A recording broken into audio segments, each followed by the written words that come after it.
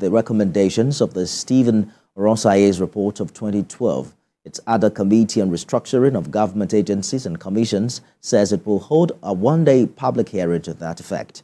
Joke Adisa has details. 12 years after its submission, the Stephen Oronsaye report is still generating ripples in Nigeria. President Bola Tinubu recently directed a second look at the recommendations from the report. Now, the 10th House of Representatives has also moved to revisit the report.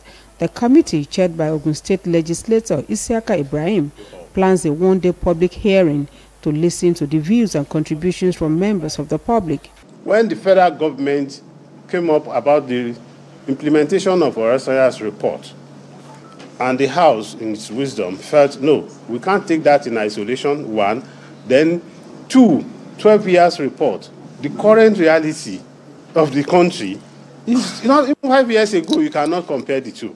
It believes it is important for the Parliament to review the Stephen Oronsaye report and all other white papers on the same subject matter. Our goal is to apply the legislative approach in streamlining operations, eliminate duplication of functions, enhance service delivery, and optimize resource allocation.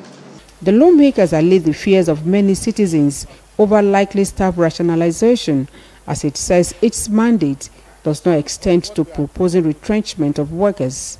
Some agencies were created for a certain exigency of time in the past. Perhaps maybe some of them have outlived their function. It is the duty of the National Assembly now to review all those.